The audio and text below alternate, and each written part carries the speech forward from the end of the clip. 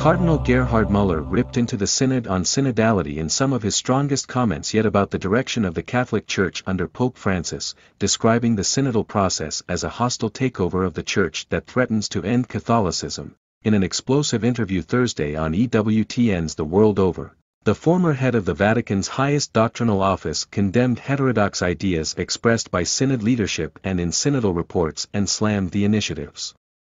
Focus on self-revelation as opposed to the Catholic faith.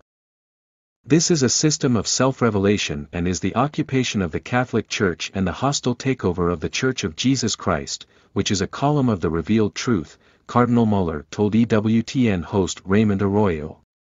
This has nothing to do with Jesus Christ, with the triune God, and they think doctrine is only like a program of a political party who can change it according to their voters. For the full story, click on the link in the description to LifeSite News.